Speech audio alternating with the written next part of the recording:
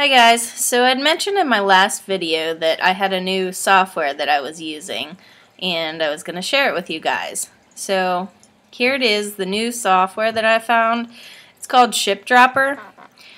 Probably most of you have heard it before and I'm like the last guy to figure it out, but I think it's super cool, so I wanted to share it just in case you haven't heard of it, because using ShipDropper I've been able to put up like 2,500 Amazon listings in less than a week. So it's definitely a cool tool, and I'll show you the pricing later. It's actually pretty inexpensive for what it does. It's kind of like, you know, it takes the whole theory that we learned with DS Genie, and I mean it only does Amazon products, but yeah, it makes the whole process very simple. So if you look here, first thing you see is the search bar. Now what you put in the search bar is just like you find a drop shipper that you're pretty sure is at least doing some Amazon, and you put it in here. So this guy's a pretty big seller and I know he has Amazon in there among other things. So you just put the name in there and you hit return. There we go. And then see all the pages here. That's all the pages of this seller's listings, and these are all of his listings. So you can go through one by one and take a look at them, and it'll show you when you hit find on Amazon. It'll find it on Amazon here, and then this is eBay up here, and it'll tell you what the profit is. There's a negative profit on this one, but you can go down through a few of them. Some of them don't have an Amazon match. Maybe it's sourced somewhere else. I know he had quite a few, but there wasn't a ton in the beginning. So there's one with a tiny bit of profit. But you can go through. Okay, so we'll stop on this one. That's a decent profit.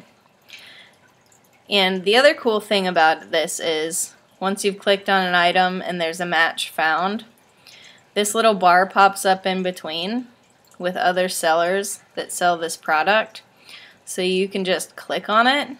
It'll open up a new ShipDropper with that seller's name already there and all of their items. So you could go ahead and go through and click them all so that you could check out those guys later.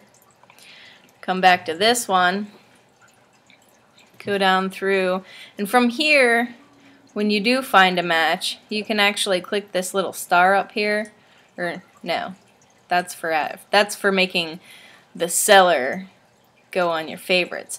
If you hit this save this product, it'll add the product to your products page, but I don't want to do that because there's another feature, and every time you search a seller, it gets saved in your sellers list. Like the sellers list is huge. Some of them are real small sellers, some of them are big. You can click the star and it'll add to your favorites up here. But then, okay, so after you search the seller, then you can go over to the scanner. This is the really cool part. Okay, so hit new scan. Now you can't run a scan on a seller until you've at least put it into the search. Just kind of like a quirk with this software. So if you've searched it, then you can go over here to new scan and you can start typing the name, and you'll see it comes up in the drop down, and you select the name. These things are, it shows you only things that are like a 90% match, meaning the eBay listing matches the Amazon listing, and then the confidence has the same to do with that, but I'll explain in the end why that doesn't necessarily matter so much the way I use the software. If you're using it differently, then you may care about that part. Then I put a really low minimum profit because I want to see everything. And then with the package that I have, I can run up to 8 pages in one scan. So I start at page 1, I go through page 8, I click that I want Prime only, and then you want to sync the results to your products page so that they show up here in the products page when you do a scan. Now you're doing eBay US, and I think I have to move me here. This is the cool part. You can say in the last 30 days it has to have sold 4 times. See, a lot like what DS Genie will do. Okay, so I marked 4 times. I hit scan seller, and that's going to start scanning. Now I can run up to 3 scans at once with my package. So what I like to do is just I like to just scan that seller's, like his first 3 sets of pages. So now I would go to page 9 through 16, and I would hit scan on that. Seller not selected. Okay. Put him in there, hit scan, and then I'll go and scan for my 3rd scan, say page 17 through, what would it be, 24, I think is 8 more. Okay, hit scan for that. Now that's going to scan through all of this guy's listings, and it's only going to show me the listings that have sold 4 or more times in the last 30 days with at least a minimum profit of 10 cents. Now you can change that to whatever you want to change that to. Like I said, I just want to see, as much as I can and then go from there. Okay, so we'll come back to the products page after those scans run for a little while. If you go to more, this is where your information is, your billing information. You can log in with your eBay account, and then nobody can run you in a search with this software. If you're logged in, you're protected. And then you put in your break-even percentage. I put 12.9. You can decide what you want there. And then minimum sold. Now this part, I mean, you can put 4 there, but this part is just gonna do, like when you initially do the search and you pull in that seller's items, that's what this is filtering. So I just put 1 there. And then I also only want it to show me things that are priced at least $15 to a max of $2.50. Okay, so those are my settings. You can do what you want with it, really. We'll go back and check out the products page, and you see here it's already showing me a few. I think I had a couple in here anyway, but I've gained a couple more. So it shows you the picture, the comparison. You can click view on eBay, you can click view on Amazon. I tend to steer clear of anything like socks that are obviously going to have sizes. I would just delete those because I don't really want to list things like that. So, okay, let's check out the prices. I think that's on here while we let that scan run. Okay, so the beginner is only $11.99 a month. It's pretty good price software for what it does. But this does not have the scanner. All it has is the search. So you could go and search your seller, and you could sit here and manually decide which ones you want to star and save to your products page. But I like to do things quickly and as automated as possible. So then if you look at these 2 middle ones, they're actually the same plan as far as what they do. They both have the search engine, they both have the ability to scan and can do 3 scans at a time up to 8 pages. The only difference is this one's $10.99 per week in case, I guess, you just want to try it out and you don't want to pay the $37.99 right away. You just want to like test drive it, maybe use it for a week and just get a ton of listings and then cancel. However you want to do it. But I did this $37.99 plan. And then, I don't know, I guess if you really, this one will do 5 scans at one time and unlimited pages, so you could just tell it to literally scan through all of a seller's page. I think that's kind of overkill. I think one of these 2 plans would be fine. So, anyway, the pricing's not too bad. And we'll go back to the products page. Let's see, let's look at the scanner. You can see the scanner while it's scanning. Seems to be scanning pretty slowly. A lot of times I'll turn these scans on and just walk away for a while, and then I'll come back and I'll start another scan.